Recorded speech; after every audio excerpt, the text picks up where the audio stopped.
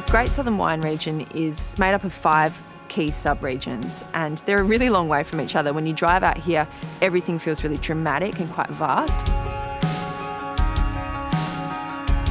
In terms of varieties that grow really well here, I think that the real strong suit of the region is Riesling and Shiraz.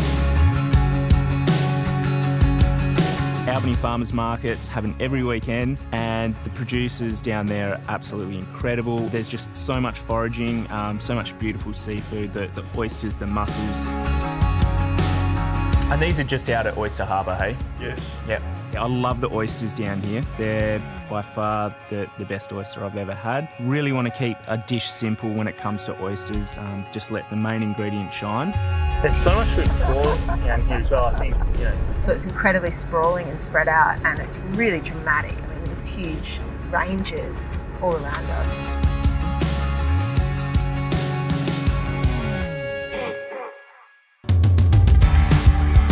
The Great Southern is one of Australia's biggest wine GI, so it was really hard for me to pick some wines. One of their great strengths is Riesling. This Riesling has got a little bit of residual sugar, it's a little bit sweeter.